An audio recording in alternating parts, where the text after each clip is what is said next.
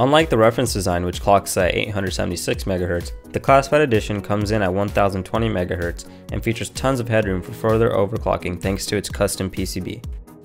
For the accessories, you'll find two 6-pin to 8-pin PCI power adapters, one DVI to VGA adapter, as well as the usual driver's DVD and manual, and EVGA's poster and stickers. One of the unique features of the classified edition is that it features double BIOS. That way, you can flash to any custom settings and revert to the previous BIOS in case you brick your card.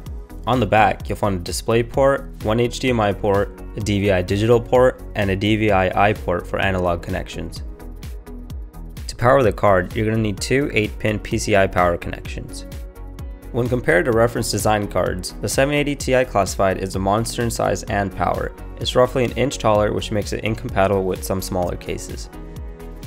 Now for the benchmarks. We were unable to overclock the card at this time, but we'll be posting a follow-up video soon with overclock numbers as well.